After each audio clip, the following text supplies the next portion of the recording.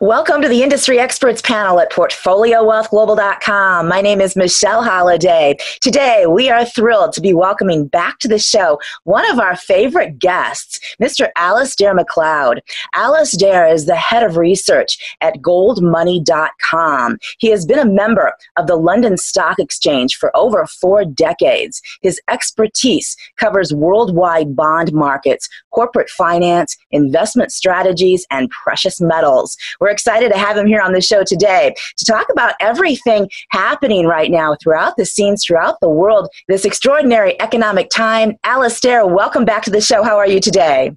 I'm fine. Thank you very much for asking me, Michelle. Oh, we are thrilled to have you here. Great that you're doing wonderful. Now, you're in London right now, right? Well, actually, I'm in the West Country, about 170 miles from London, but in the UK. In the UK. Okay, I want to warn everybody, we might have a little bit of bandwidth challenge, right? That's right. I'm afraid it's one of the hazards of living in the country. There are other compensations there. Okay. Which I'm afraid you won't share. Well, we'll take it. We will take anything we can get from you right now. I want to start off with a very interesting prediction that you have made, forecasting an inflationary depression. Please detail for everyone the difference between a recession and a depression, and what are the specific components of an inflationary depression? Okay, well, first of all, the difference between a recession and a depression. A depression is a very deep form of recession, if you like. And by that, what I mean is a contraction in the overall level of business activity. The problem is measuring it. And in the days when we had gold, for example, back in the early 1930s, when the dollar effectively represented gold, it meant that prices fell. Because the purchasing power of gold rose, and this was reflected, if you like, in the purchasing power of the dollar. We don't have that anymore. We have paper currencies which are infinitely expandable, and furthermore, the central banks only know one solution to a downturn in the economy, and that is to increase the quantity of money and hope that the quantity of credit will increase as well. So monetary expansion is the primary tool, if you like, that the central banks use to try and get an economy to recover from a recession. Now imagine if we get a depression, then the rate of the expansion of money is that much greater. And what will happen is that prices will start rising while economic activity is collapsing. So that is, if you like, the inflationary depression. Right. Now, Alasdair, what is it specifically about the economy right now that is causing you to foresee that an actual depression is on the timeline? Well, the most important thing, there are 2 things. The first is that we have a cycle of credit, and that is a cycle which is set up effectively by central bank action earlier in the cycle. And this is why you end up with an expansion of credit towards the end of the cycle, and it's always followed by a correction, a consolidation, a crash, if you like, a credit event. The last one we had was obviously the Lehman crisis, and before that we had a rather nasty situation following the bursting of the dot-com bubble under Alan Greenspan. So you can see that this is a periodic occurrence. The other point I would like to make is that we have had trade protectionism rising, particularly between America and China. Now, these are the 2 largest single economies in the world. And when they have trade protectionism, the introduction of tariffs, it affects everyone. And what we have seen is global trade has fallen very substantially. It's literally come to a halt. You look at this in shipping rates, for example, freight rates and all the rest of it, they have come way down because of the contraction of global trade. Now, this is impacting on all economies. For example, Germany's major client is China. lower activity in China, less demand for autos, means that the German economy is now in recession. And so you can see that the whole situation is interlinked. So we have a combination of the end of the expansionary phase of the credit expansion leading into a potential crisis. And that crisis, if you like, is proportional to the amount of credit that was injected early on. And in the wake of the Lehman crisis, we have seen so much credit, money and credit injected into the US economy and indeed in the other major economies that the credit expansion has been massive. On top of that, we have got a nasty synergistic relationship with the contraction of trade. This leads me to suppose that we have got very similar circumstances to what occurred in 1929 to 1932, when Wall Street fell from its highs at the beginning of October, or September rather, 1929, to its lows in 1932. It lost 90% of its value. And if you look back at the figures, you will see that the worst month was October 1929, when top to bottom, the market fell 35%. And that was the month when the Smoot-Hawley Tariff Act, which raised the average level of tariffs in America from 38% to 60%, that was when that was passed by Congress. Ahead of it, the market collapsed. And then when it was signed into law by President Hoover in around, I think it was May or June 1930, then the market just went down and down and down. And it was a very, very horrid time for anyone with invested assets. And so what I'm suggesting is that we have a similar coincidence, if you like, of tariffs and the end of the credit cycle occurring today. And this is what worries me, and this is why I think that the central banks are primed to really expand the quantity of money in circulation and therefore undermine its purchasing power. What kind of timeline do you see? Well, what tends to happen is that you will get a crisis, and that suddenly happens. I can see the bones of this, perhaps. We won't know until it really happens. But I'm sure that a lot of your viewers will have noticed or be aware of what's going on in the repo market. Now, the repo market is the means, if you like, from the Fed's point of view, whereby it injects liquidity into the banking system. But the banking system as a whole has got plenty of liquidity. And the reason I know this is that you look at the other side of it, the Fed's reverse repos. They have been increasing their reverse repos, in other words, taking liquidity out of the system for the last 6 months or a year. So it's not a general liquidity problem. Perhaps, therefore, it is a specific liquidity problem. And there was a coincidence, because when this arose, if you like, it happened at the time when the sale of Deutsche Bank's prime brokership to BNP, that was finally consummated at the end of September. And guess what? That is when the liquidity problems in the market started. So what I can see is that this is a speculative statement, I must say, but it seems to me that it's quite likely that Deutsche Bank needs liquidity, and any major bank, European bank that needs liquidity, is obviously in some sort of difficulty on its overall business. Now, we do know that the German banking system is under great pressure. You've only got to look at the share prices of Deutsche Bank and Commerzbank to see that there is a real problem there. Now, if this does, if you like, escalate, then the German government is going to have to rescue those two banks, or at least inject massive amounts of capital into it. Now, so we have got the beginnings, perhaps, of a financial crisis developing. And the first sign of it was this sudden blow up in the repo market, which the Fed had to intervene in order to get under control. And it's still not under control. It's continuing now. And we find that what we now have is we have got what effectively is QE, but we can't call it QE because the Fed says don't call it QE. And that's running at $60 billion a month. Now, come on, what is going on? This, I think, is an indication that the whole system is under financial stress, and therefore we are at a dangerous moment. It's so interesting that it points to Deutsche Bank, because Deutsche Bank has been discussed for the past at least year that they are openly, that they are in trouble. So what you saw was plenty of liquidity in the overall market.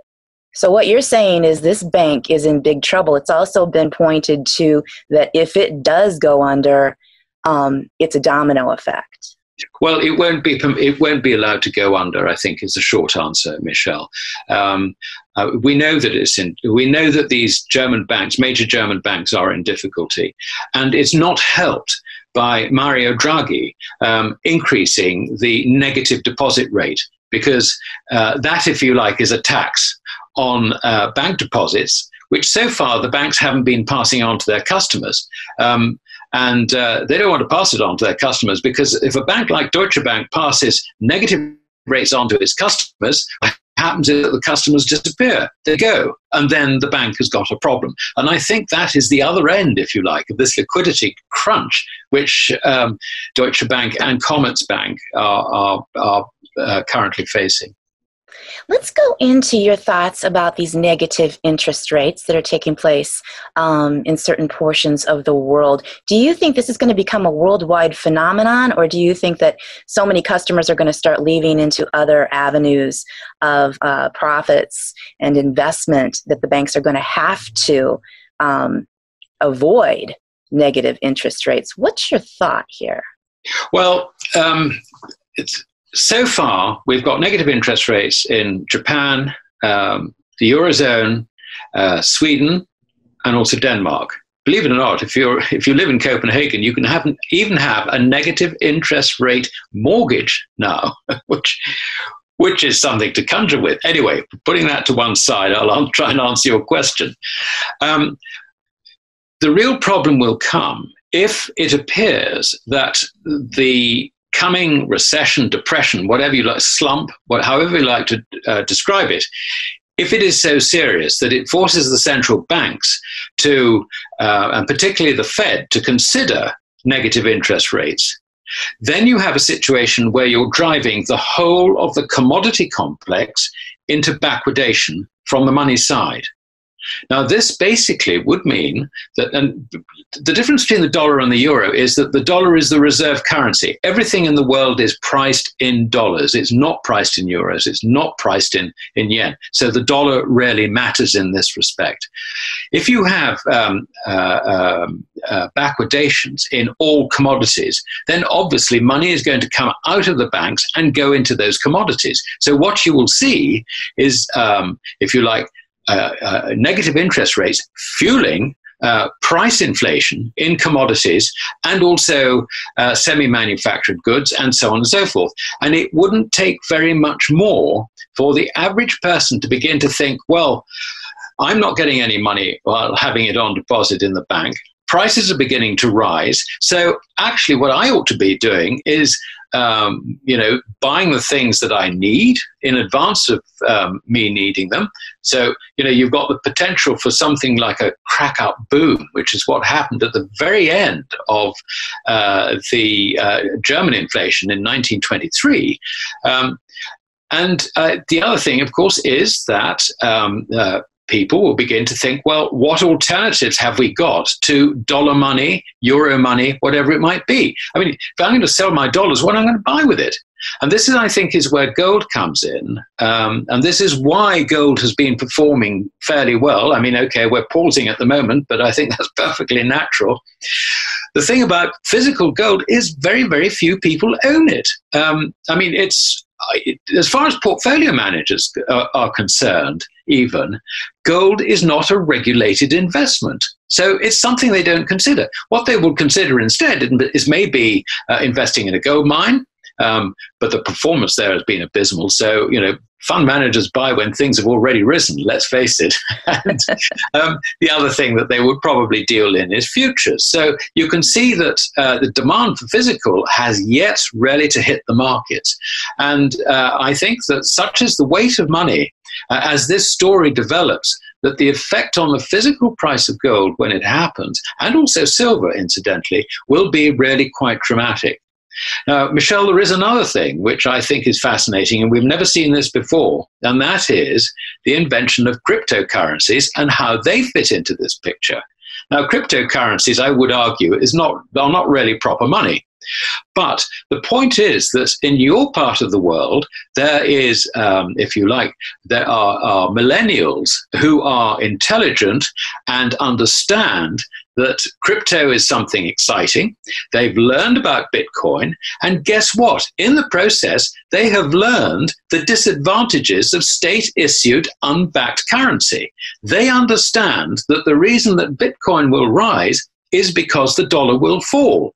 So as soon as they see the triggers, you can see that actually this becomes potentially quite destructive for government-issued paper currencies. Now, I think that's a fascinating new dimension, which we need to consider very, very carefully when it comes to the timing of everything that happens. When you get, if you like, a collapse in the purchasing power of a currency, this tends to happen in two phases. You will get a phase which is a sort of, a fairly long period because nobody wants to believe it is actually happening. Then you will get a phase where people say to themselves, my goodness, this really is happening. Our currency is going down the toilet, or however you like to put it.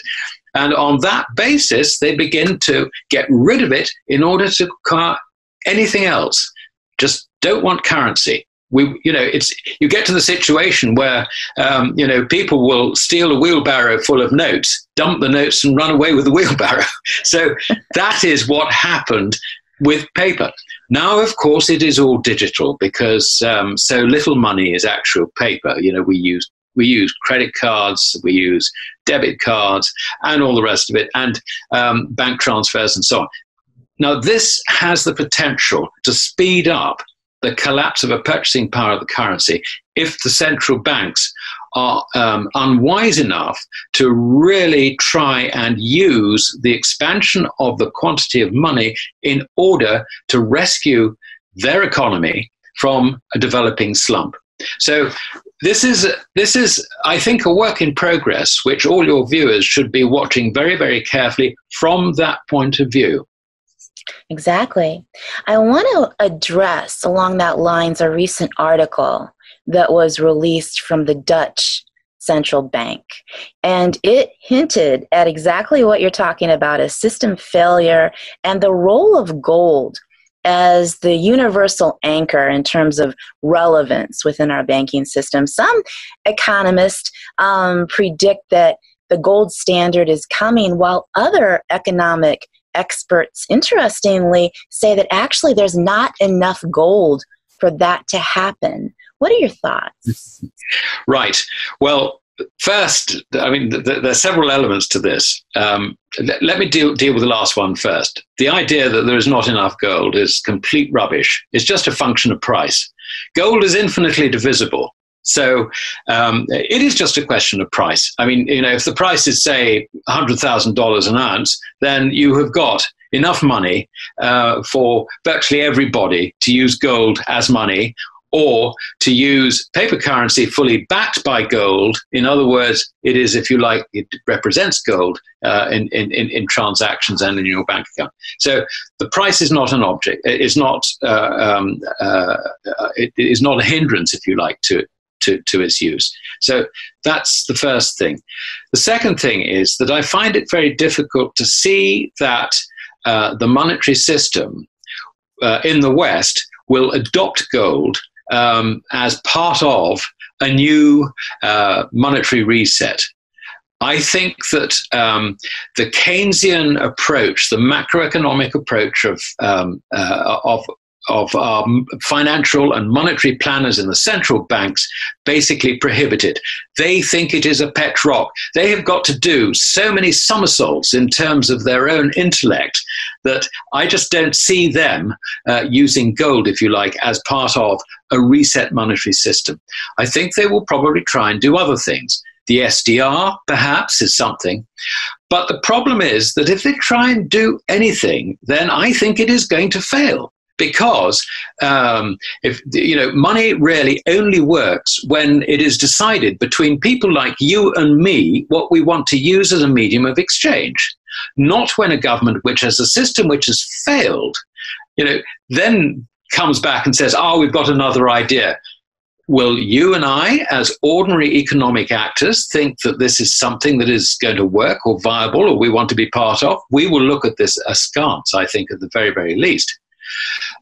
There is a possibility, however, that with the geopolitical situation hotting up between America and China, that China has considerably more physical gold reserves than she is letting on. My estimate is that she's probably got somewhere in the region of 20,000 tons tucked away, not in her official reserves, but in other accounts.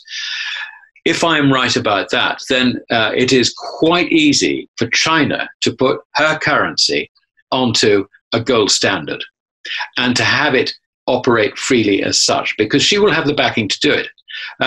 But she will only want to do that at a far higher price of gold.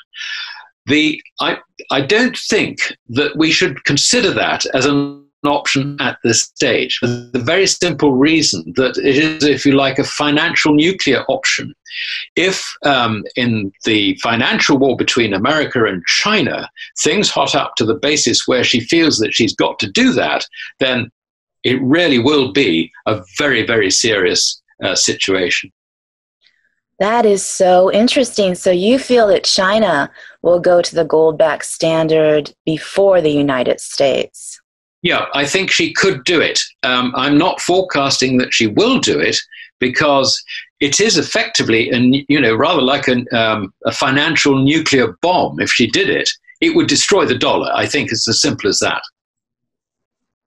Oh, wow. Expound upon that for us, please. Well, the problem the problem that the Western central banks have is that their intellectual approach to money is effectively a macroeconomic Keynesian approach. They do not understand why gold is so important. There are a few people who we could probably call mavericks, like the Dutch central banker you referred to, who actually has the sense to understand that gold is money, not an investment, but money. He does understand that, and he understands that it's money with no counterparty risk. If you've got the physical gold, there is no counterparty risk. That is true, proper money. You talk to anyone in the Federal Reserve Board about that aspect of money, and they will laugh you out of the building. They think this is completely ridiculous. They have to do so many intellectual somersaults to understand the role of gold, if you like. If gold was to be introduced by China into its system, into its monetary system, I just don't see them having the intellectual capacity to be able to respond. And that is why I think that move, if it happens by China, would be effectively a financial nuclear bomb, and I think it would destroy a lot of the currencies in the West. I mean, there are Western nations who have decent gold reserves, I mean, in theory, but of course we don't know that they're really there, because, these people lie through their teeth. And not only that, but there's a lot of double counting going on. But I mean, the Italians and the French have got good gold reserves. The Germans have got good gold reserves. I would say about Germany that they're very skeptical about what's going on with the euro. So, it could well be that Germany begins to think in terms of gold reserves. But I think that it's probably an Asian thing. The Asians understand gold. Talk to the Indians, talk to the Indonesians, talk to the Chinese, talk to the Russians, talk to any of the stans. I mean, Turkey, with its awful lira, is actually the center for gold trading for the whole of the band into Central Asia, in the Muslim world. And then you've got Germany. You've got Germany. Poland is squeezed in between. Those countries have been adding to their gold reserves. They understand that gold is going to have some sort of role. They don't know what it is, but when you have China and Russia and India and all these countries being gold friendly, you begin to think that trade with them in the future may well have an element of gold. And of course, this is also what Iran is doing. So interesting. So you put Russia on that list very high also.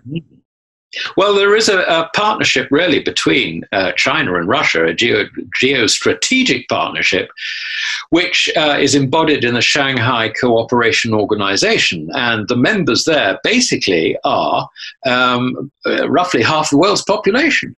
And, this is a very serious threat, if you like, to American hegemony. The ability of America to dominate the world, which she thinks that she can do by right. If you talk to the deep state in America, I'm afraid that you have an establishment which really thinks that the world should kowtow to it. Russia and China between them are not going to permit this to happen much more. And I think as things develop, I'm afraid that their power in the Eurasian landmass is going to be increasing very much at the expense of the power of America. And also, of course, they've got the whole of sub-Saharan Africa involved. The investment by China in sub-Saharan Africa is in the order of $150 billion. The investment from the West has been 10, 20 billion, if that. I mean, I'm a bit cynical about it. I think the way it works is that China does the real projects like building the railways and all the rest of it, and runs them, by the way, in partnership, sort of, with the African states. But, when we put money in, we put it in as aid and whatever, and it ends up in the politicians' pockets. So, the politicians get it both ways. China are running the country and they're picking up the bribes. Sorry, that's a bit cynical maybe for... Probably very true, Alasdair. We know that. I'm afraid that there is something in that. Yeah. Yes.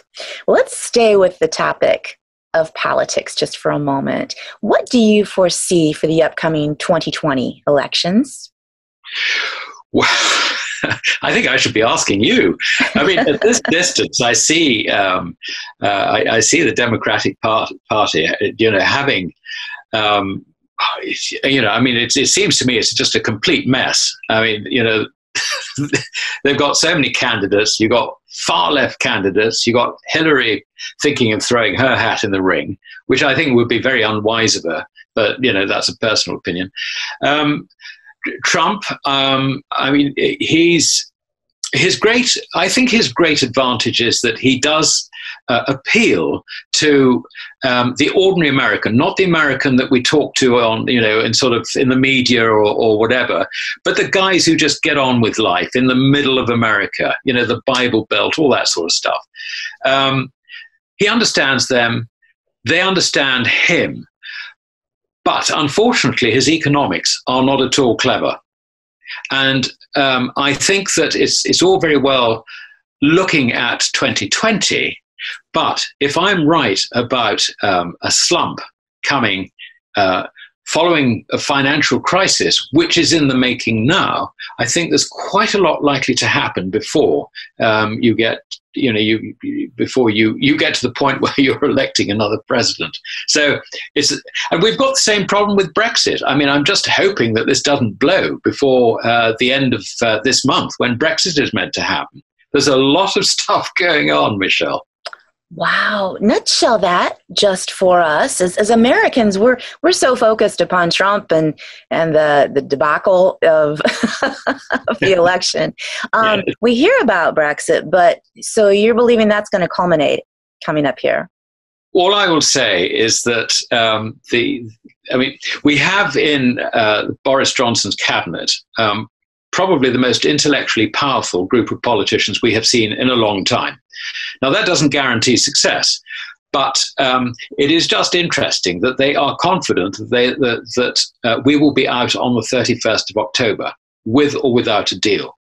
And that's the end of this month. Now, Parliament is trying to stop it.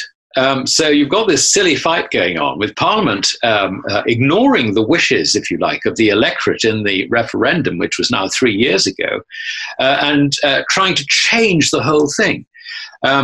Boris Johnson and his government are determined to get Brexit done. Now, the reason that they are determined, quite simply, is that if the Conservative Party fails in this, then it is toast. It really is that serious. They have a plan. We don't know what it is. They have a track record. I mean, if you look at the various people, particularly the chief advisor behind this, a man called Dominic Cummings, he intellectually is of the highest caliber, and he understands how to get things done. He understands how to plan, how to outwit the opposition. And it was him, in fact, who led the Brexit referendum result, if you like, way back 3 years ago. You know, it was down to his work that we actually got a Brexit vote.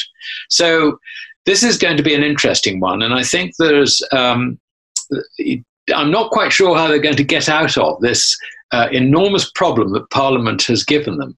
But I suspect that in this case, EU law has primacy over Parliament.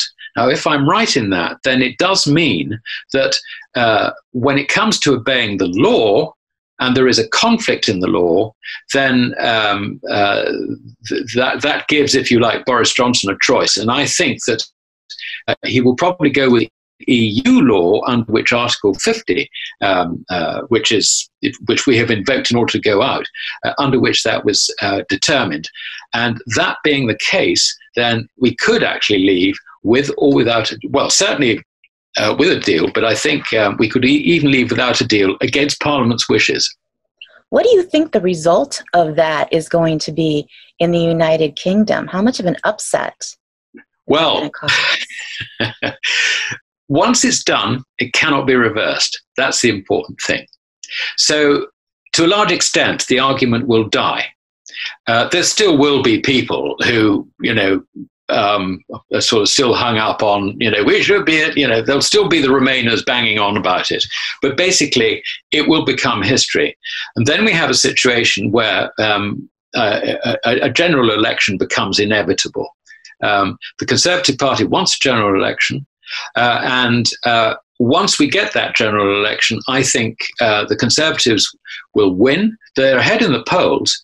But I think the key thing is that there is only one politician or only one party, but particularly one politician who has a positive view on this country's prospects, and that's Boris Johnson. The rest of them are either hung up on remaining and are as miserable as toast, or alternatively, they're highly socialist. I mean, the Labour Party, which is Her Majesty's official opposition, is Marxist. And you think Biden is left wing. Our lot are unreformed Marxist communists. I mean, they've taken over the Labour Party, and I just don't see them getting anywhere in an election. My goodness. You know what? You sort of have a reflection of the United States because we've become so split between what seems to be a rising socialist movement that has come out of literally nowhere. I mean, it's only, been 3-4 years really that this has risen, and now it's in front of everyone. So it's happening there too. Is there a point in history that you would liken this to? Well, I can certainly do it in the United Kingdom, and that is before Margaret Thatcher was elected. The Labour Party went extremely left-wing in the late 1970s. I mean, they were as left-wing as they are today. And then Margaret Thatcher was elected, and there was a fight against the unions. I mean, the fight continues, if you like, and I'm sure the fight would continue if Boris is elected with a greater majority. But I think the similarities are very significant between then and now. I can't really think of one in America because you had McCarthyism and all the rest of it. So you've never really had that full-blown socialism from either of the two major political parties. It's very interesting. It's actually quite scary, to tell you the truth, because of the numbers involved. So it's going to be a very interesting thing to watch. What's your prediction on our election? Do you believe that President Trump is going to hold his seat?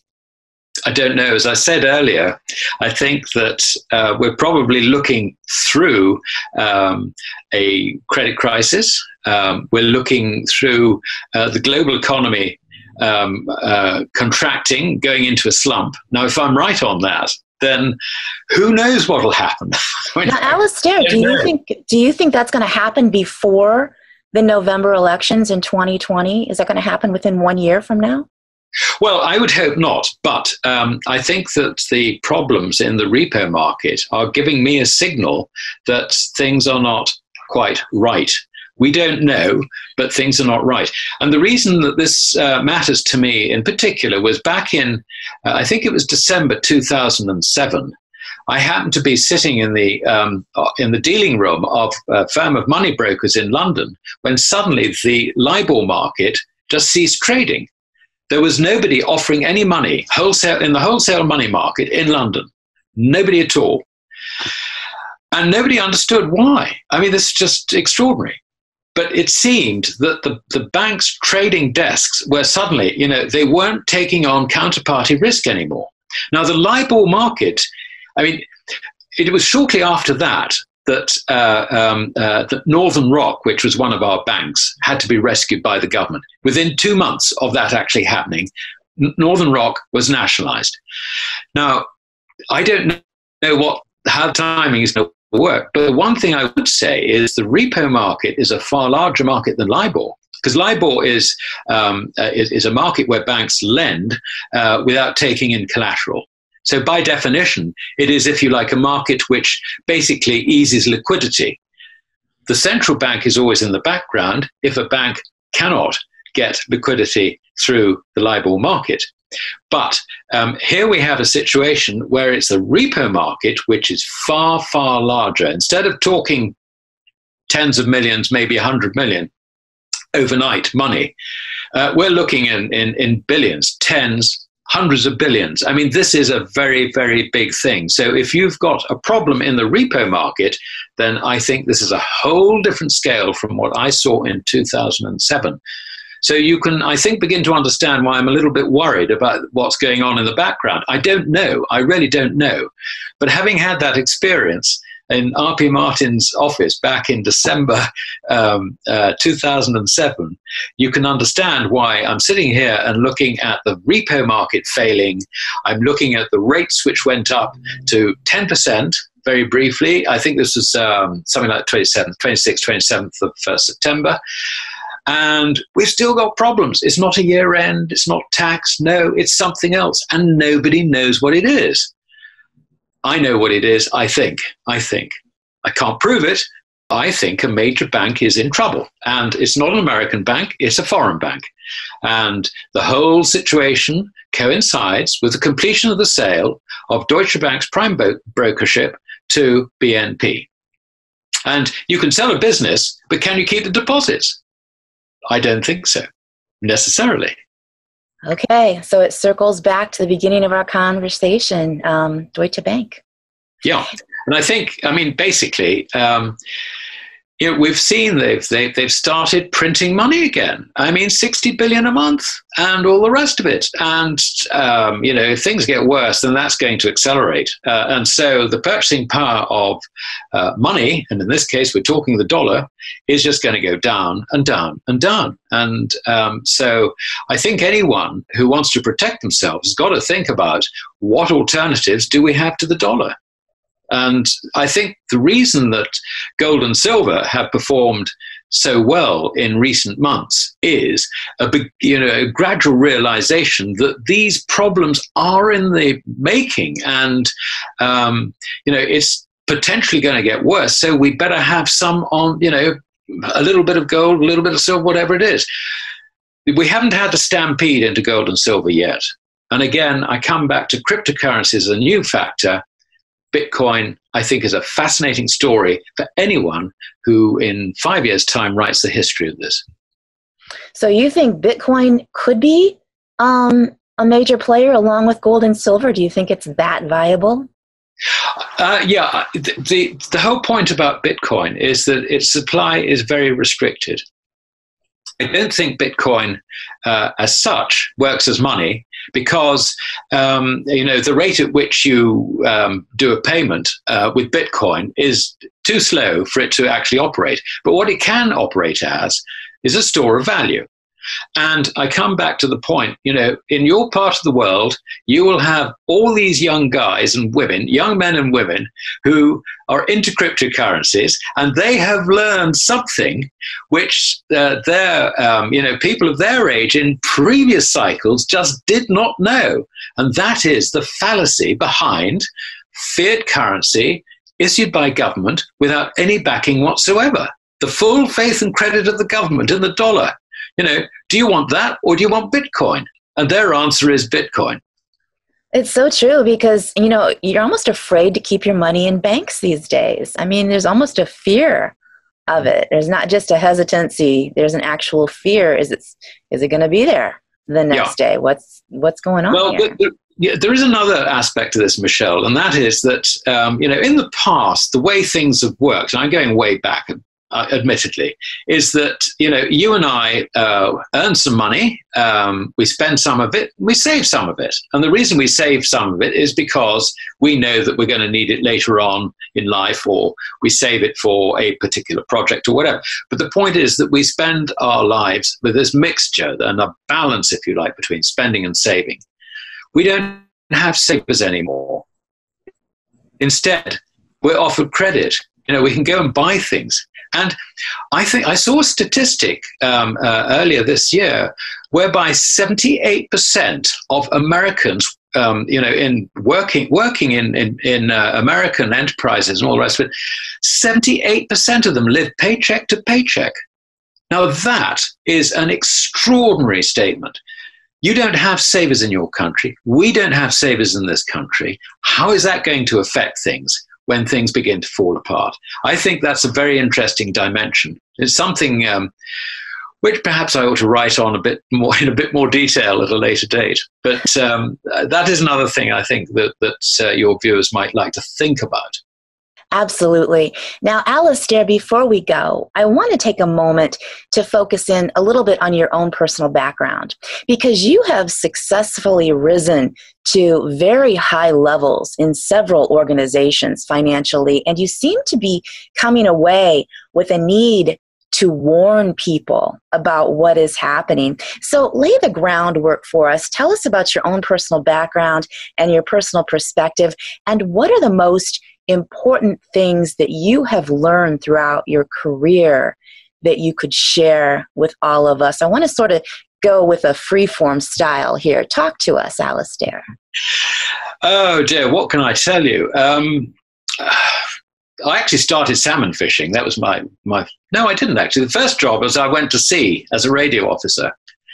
And I did that for a few years. And then my father bought a salmon fishery in the west coast of Scotland. So I thought that would be a very nice thing to do. So I did that.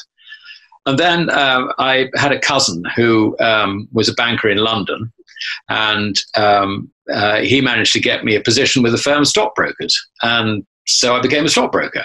And you learn quite quickly, or you did in those days. This is before stockbrokers employed, very clever people out of university. Basically what mattered was that if at age 17 you could run around and get prices for someone and do it, quickly for your dealer, then that was what mattered, not whether you had a PhD in whatever it might be. So it was very much a dealer-orientated way in which things happened. This was before the Big Bang and before big money came into brokers from the banks as they bought out the brokers. You learned very quickly what was right and what was wrong in terms of basic economics. I mean, we're not, anyone who sat down and sort of tried to turn themselves into a Keynesian just ended up being a laughingstock, really. So I started off on the right foot compared with my university contemporaries who'd been taught economics, and therefore the only way they could understand economics was to unlearn what they had been taught. And of course, most of them don't. So that was... that was fine. Anyway, I enjoyed stockbroking. It worked for me. I became senior partner of my firm at the age of 29. And I did that. I was senior partner there for a couple of years. And then I was given an opportunity to get involved with investment management, which I did. It was a turnaround. And we turned the business around. We got some performance back into the funds, which I thoroughly enjoyed. It was the first time I'd ever dealt in American stocks. And I had a rather an interesting way of doing it, but it worked. I just thought, right, I got to compete, and you compete. So that was very interesting. And then I did a certain amount of corporate finance work when the internet became interesting, if you like, as far as the stock market is concerned. We had a change in the laws which set up a junior market. So I was bringing companies to this junior market. That was great. And then I went and lived in Guernsey for a while, which is offshore. It's an offshore financial center, and learned how that world works. I worked as a consultant and became a director of a bank there. And then I came back here to retire, but I can't retire. I just write and I enjoy it. And I got to know James Turk from Gold Money, and he suggested that I start writing for Gold Money, which, as far as I'm concerned, is just wonderful. I mean, it's a lovely company. The people are nice. The people are good. The company's objectives are exactly what I believe in, and that is we have got to provide an avenue for people to protect their money. We've got to make them understand what money really is. Gold is money. It is not an investment. We get that message over, and we provide custody facilities outside the banking system for, I think at the moment we've got something like $2.2 billion worth of assets in custody for our customers. And also we provide a means whereby you can use that as cash by using a pre-loaded debit card. And we can do that in a number of currencies and so on. So, yeah, I mean, it's... as far as I'm concerned, Gold Money, I think, is a really sensible way, if you like, of dealing with the future, rather than having your money stuck in a bank which may well go bust. Here we act as custodians. I mean, in original banking theory, we act rather like a deposit-taking bank, which does not take those deposits away from a safe custody function and lend them out to someone else. So now this is something in our world which we haven't seen, but I can tell you, if you go way back throughout the history of banking, there have been times when banks actually just took deposits. Inevitably what happens is that someone cheats along the way and lends that money out to someone else. But anyway, we act as custodians, and it's rather like a sort of brokerage business, if you like. But we just try and de-risk everything so that you actually own your gold, except you've probably got it in a vault of your choosing. In your case, I mean, it could be London, it could be Zurich, it could be Singapore, it could be Dubai, it could be Toronto, wherever. We've got, I think, about a dozen vaults around the world which people use.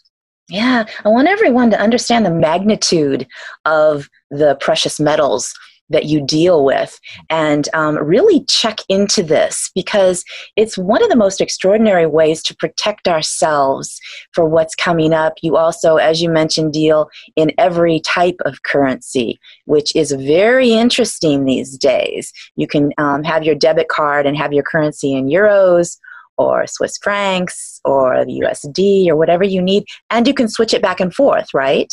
Yes, absolutely.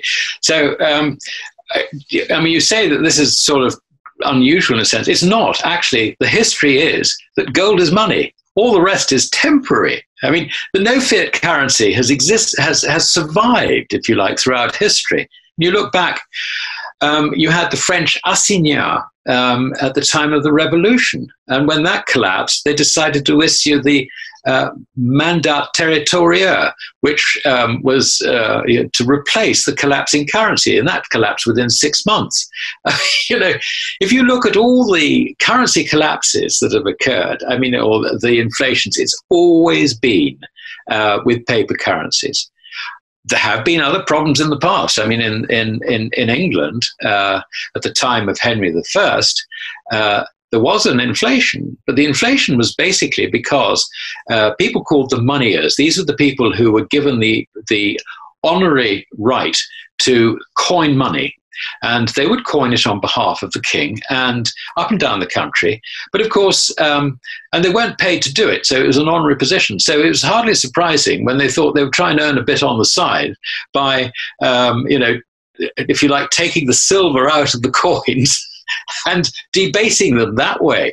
But the whole thing blew up because there was a bad harvest, and with the combination of the shortage of food, and remember in those days, people basically lived to eat, and they hadn't got anything else. So, the poor, there was enormous hardship and starvation through a combination of lack of cereals and prices going through the roof due to the lack of cereals, and also due to the extra amount of money, debased money in circulation.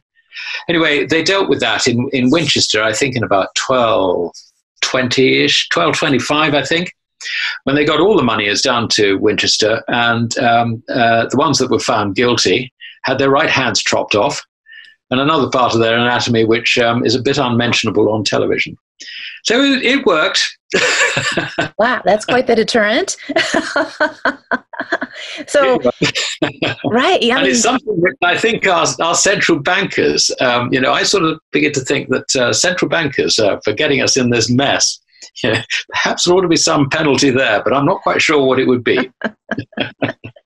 Your wealth of knowledge is so extraordinary, and I wanted everyone to understand how much wealth you deal with right now, and the fact that you are so aware that this is cyclical. This is something that's gone on through thousands of years. Currencies go up and then they fail. They go up and then they fail. And then they have people stealing the metal and so on and so forth. So we're just in another cycle. It's just that at this moment in time, we're at the end of this one, and everyone should protect themselves.